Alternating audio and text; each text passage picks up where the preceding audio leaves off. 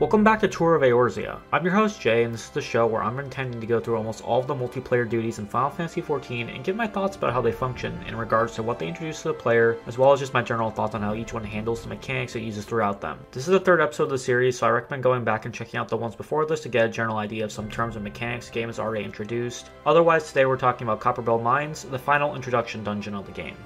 Right after you finish with the Deep Croft, you head over to Eorzea, where you're hired to get a mine operating again because the world was hurting for resources in the wake of the calamity 5 years ago. Unfortunately, in trying to dig deeper, they accidentally unleashed creatures that were used as workers thousands of years ago, and they are pretty pissed at being locked down in the mines for that long. Yeah, I kinda don't really like the reasoning behind us being here. Like, these creatures were enslaved and forced to mine, then sealed in the earth once they stopped being useful. They're not even, like, trying to take revenge on the world or anything, they just want to be left alone and not have to work in these mines anymore. So we show up and kill them. This part of the main questline feels kinda uncomfortable to me, and I'm really glad that outside of some stuff we have to deal with in the Eorzea portions of later quests, that we don't normally go around doing stuff like this. And after, all of ARR, including the patches, is done, this kind of thing, as far as I'm aware at least, just kind of stops existing. Moving on to the actual gameplay of the dungeon, it's another pretty straightforward one. There's a few side rooms you can go into and an area that can be a little easy to get lost in, but otherwise you're just going through and collecting bits of fire sand to blast open tunnels to get further into the mines or picking up keys to unlock doors. I'm realizing at this point that this is pretty much the standard set for most of the dungeons in this game, outside of how the game, actually looks aesthetically for each dungeon, so I probably won't be commenting on it anymore because I realize it's just kind of repetitive to go over the same thing repeatedly like this, when it's just kind of, the core loop. I did think it was kind of cute having it formatted as a blasting cap and dynamite though for getting into each room. Really adds to the mine aesthetic of the dungeon in a neat way instead of just being a ton of locked gates or something. Those are still here, but they're far less, and it's a lot more interesting in how it does it in my opinion. Outside of that, there's some pretty decently large mob pools you can do. Things can move at a pretty brisk pace if your tank can manage, and it keeps up the large enemy pack adjustments you should be used to by now after Satasha and Copperbell. Pretty decent base dungeon experience, but overall I think the boss fights are really what makes this early dungeon excel. Similar to Tamtara Deepcroft, the bosses in this dungeon all focus on teaching around one core theme to the player. However, unlike the Deepcroft, each of these bosses are unique and convey mostly different aspects of the same information. The main thing these bosses cover are multiple AoEs and tank busters. For those of you who don't know, a tank buster is the big red thing surrounding me here that signals the tank is about to get absolutely slammed. Generally in higher level content, this is where if you're the tank, you pop a mitigation, and if you're a healer, that is shields or anything, you throw that on the tank to keep them alive. This is the first dungeon these appear in, and every boss you encounter has one, basically to just introduce you to the idea that from here on out, this is a thing you can run into. But that's less of the focus than how this dungeon tries to teach you about multiple AoEs. The first boss of the dungeon we have is Kodos.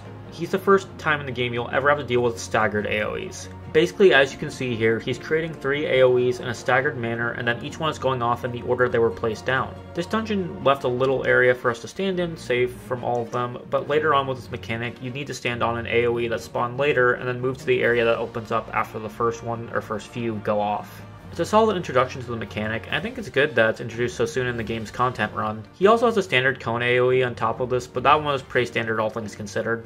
Next up we have Icarus Ire, who introduces 2 different AoE related mechanics. First up, it fires off little orbs of itself directly below where one player is and makes him change position in order to not get hit. This is an interesting mechanic in my opinion because it's not really something you notice in later content since you're generally worried about much tougher things, but this sort of quick single target AoE does force players who aren't usually the target to adjust and reposition while trying to keep the attacks going, since this sort of thing usually happens on whoever doesn't have aggro, which you can see here by me having this boss's attention and the healer getting targeted anyway. Next up, Ire does this neat thing where it shoots off parts of itself that land around the arena and make a ton of overlapping AoEs all at once. In my opinion, I liked how this directly follows Kodos' example of them. You have it shown to the player with the stagger, introduce that to them, and then immediately followed up with they can also go all at once if they drop all at once, so be careful. I think it's a pretty well done follow-up to that mechanic. Finally, we have Gygus the Great. Story implications aside, his fight is really cool for how this dungeon has been structured in my opinion. First he introduces the final early game AoE type, and that's the Donut AoE, where he starts charging up and the only safe space in the arena is right next to him. Following this, his other AoE mechanic is charging up an attack around himself, followed by throwing out 5 others randomly at the same time. In my opinion, this is a good culmination of what the dungeon has taught the player up to this point, since it combines the 2 major AoE mechanics the last 2 bosses introduced into one in a really seamless way. Overall, I think this dungeon did a really good job of building up its bosses and their mechanics for new players. Part of me kinda wishes this came before Tamtara due to these bosses, since they feel like a nice follow-up to what Satasha had going on in regards to teaching the player things, but at the same time, if it was before Tamtara, that would probably feel even more out of place than it did already, since, you know, that dungeon was kind of just a weird one, in my opinion.